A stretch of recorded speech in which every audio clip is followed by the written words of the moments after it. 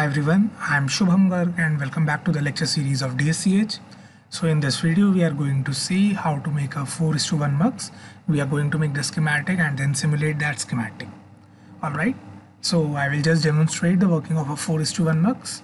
So here is this 4:1 mux, and when we run the simulation,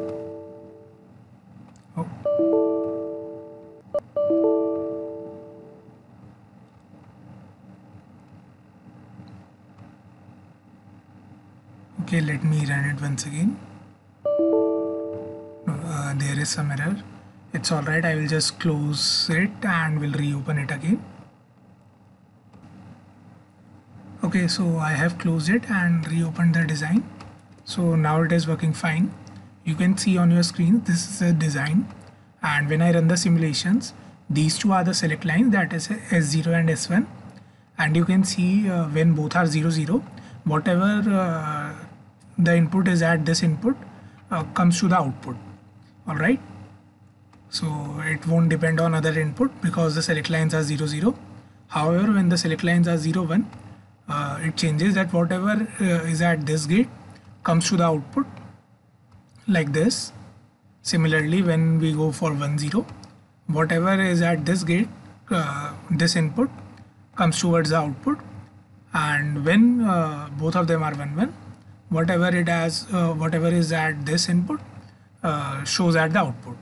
So this is how the mux works, and it is basically selecting the particular input to be shown to the output.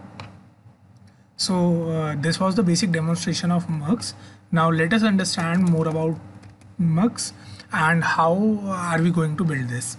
Okay, so first of all, what I will do, I will create the truth table of the mux. Alright, so first of all we have the input,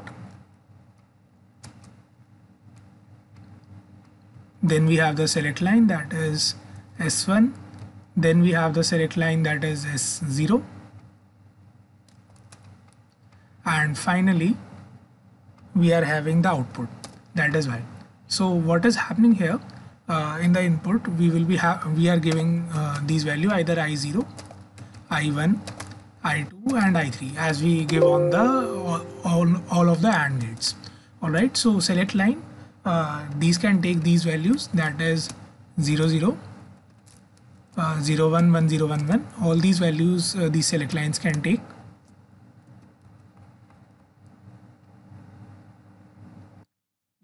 I guess now it is visible better. So these are the values which it can take. Now this is 0 and this is 1. So what will happen, that when both of the inputs are 0 0, Y will be I0.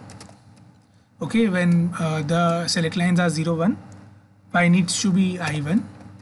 When the inputs are select lines are 1 0, then whatever at I2 should be at the output, and similarly for the 1 1 case, whatever at I3 should come at the output. All right, so this is how a mux works. If we look into the expression, it comes like this. Y is equal to, we can say, S1 dot S0 dot I3 plus S1 dot S0 bar, that is S0 complement, and dot of I2. Alright, then again plus S1 complement dot S0 dot I1, and then finally plus S1 complement dot S2 complement dot I0. Alright, that is the equation of a mux. Okay, that is how a 4:1 mux works.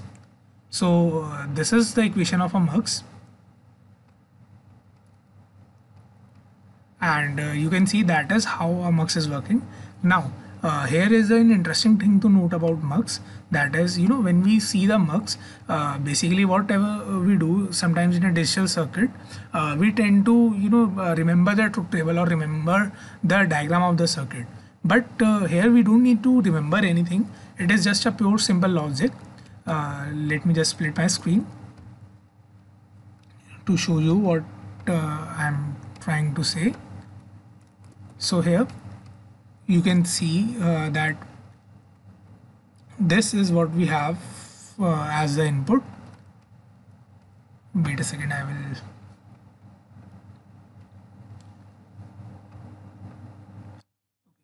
just select this thing and I will move it here. Yeah. So now here you can see here that we have this equation, that is s1.s0.i3 s1.s0 complement.i2. Now what we need to do is we need to see how a mux actually works. What is the purpose of mux? The purpose is to select a specific input towards the output. That is, if I am giving this one input or this thing 0 input, that is I am either giving this 1 or I am giving this 0, then that should be reflected on the output. That is the purpose of a mux. Okay, that is whatever the input is should be reflected into the output. So now here you can see for that we have used 4 AND gates. Okay, and for the inputs, since inputs we have the values as 0 and 1, so we have to provide the value 0.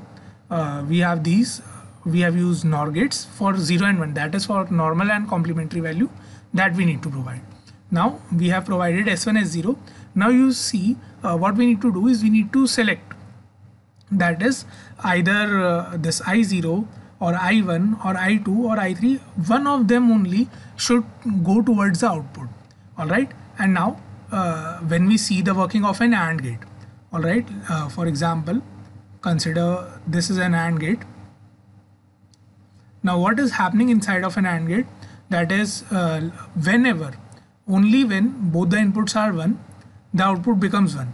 Alright, that is only when both the inputs are 1, output is 1. That is even if one of the inputs is 0, the output becomes 0 in an AND gate. So now here what is happening when we are giving the input, that is when we are making this I0 as 1, like here I will just show, when we are making this 1, what is happening initially when S1 and S0 are 0 0, what happens due to this NOT gate, this complements, these both becomes 1 and these both are connected to this AND gate.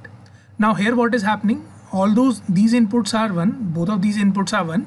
So now only when this third input is 1, the output will be 1. So when this third input is 0, the output is 0. So you see, that's how the value is traveling towards the output, and that's why we used AND gate here. Okay, if we use OR gate here, what will happen? Let's see, this is the OR gate. So now in OR gate, what our property is that if any one of the input is 1, the output will become 1. So if we have used the OR gate here, then on any of the input, this output would have become 1. So that's why we need to select the particular output. We need to travel that output. So that's why we have used AND gate here. And after that, similarly, we have done that in all these 4 AND gates. What happens is, let's say consider case when both of these are 1 1. So now when both of these are 1 1, what will happen? Both these terminals of this AND gate, this last one, becomes 1 1, and it is just waiting for this input. So when this input becomes 1, the output becomes 1. So again the same thing happens, that these are the 3 input AND gates.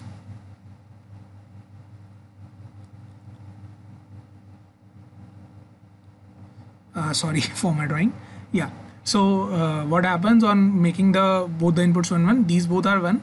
Now everything depends on this inputs. So whatever will be this input, output will be that input. So when this input is 0, the output is 0, and when the input is 1, the output is 1.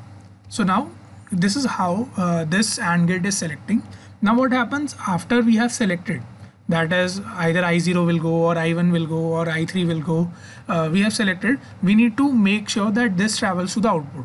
So for that we need to use the OR gate. Now here, why we use the OR gate? Again, the property of OR gate, that whenever any input is 1, the output is 1. So you see, whenever any of the input is 1, that is whenever this is traveling, this value is going, the output will become 1. That's why we use OR gate here.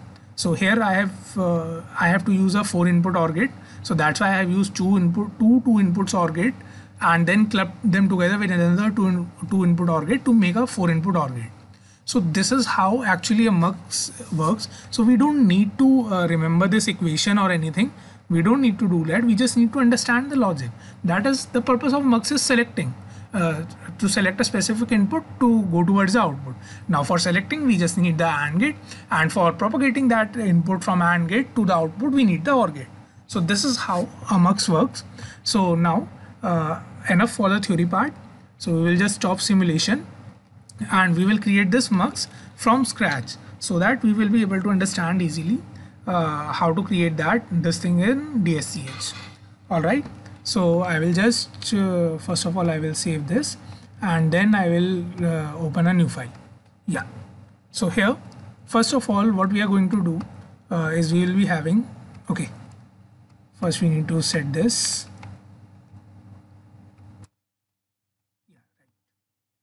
So here this is an inverter. Oh, sorry for that disturbance.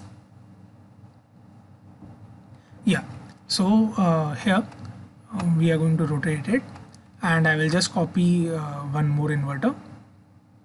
Okay, so for our, this is for our input, and one more thing we need is that is the input switch. All right, so here this is a switch.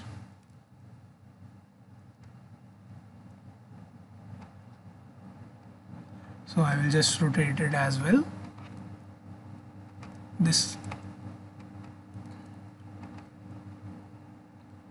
okay, so these are our inputs for the select lines.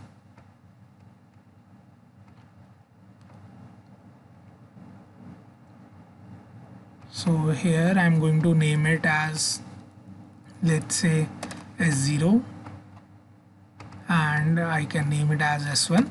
So these are our select lines. Okay, so now what I'm going to do is I'm going to extend the wires here.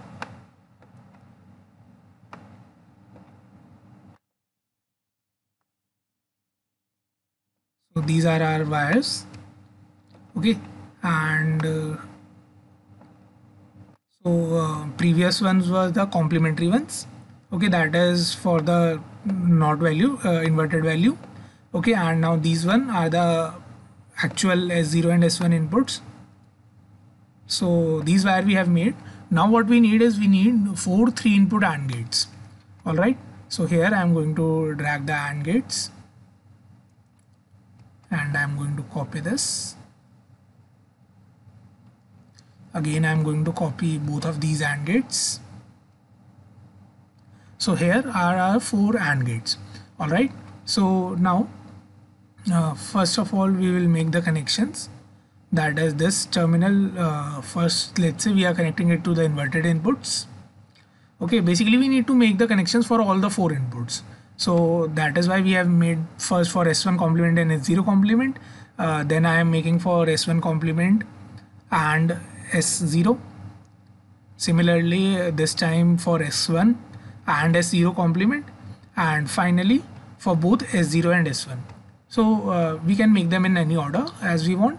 We just need to make all the 4 combinations, so that all the 4 inputs can be moved at the output. All right, so here now we are providing these inputs, that is for I0, I1, I2, I3, that values. So here these are the inputs, and finally what we need are is a 4 input AND gate. So now if you can also directly create a 4 input AND gate symbol as we have done using in the previous videos using CMOS logic. Okay, so you can that's how you can create a 4 input AND gate and create a symbol as well, or you can make a 4 input AND gate like this. Even you can 4 input OR gate, I mean, we don't need the AND gate, we need 4 input OR gate. So even you can instead of making the symbol using CMOS, you can make a symbol using these OR gates already. Like you can create a new schematic, use 3 OR gates to make a 4 input OR gate. Okay, so we are not doing that in this video, we are just using these 3 OR gates. So I will just make the connections.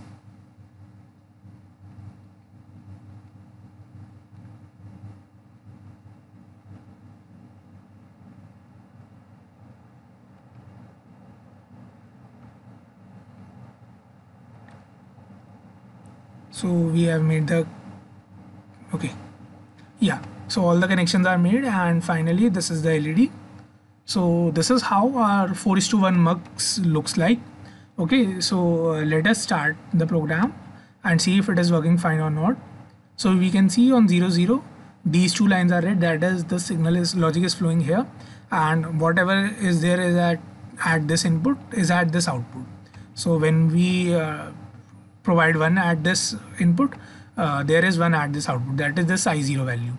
Alright, similarly for other cases, this way it is working perfectly fine. Similarly for this 1 1, you can see this value is at the output. So when we provide 1, this is at the output, and similarly for the final case,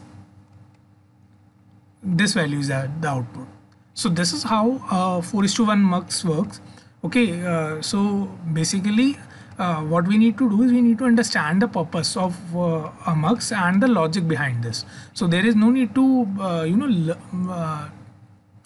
cramp all these circuit diagrams or logic. You just need to understand the logic, so you will be able to make your circuit on your own.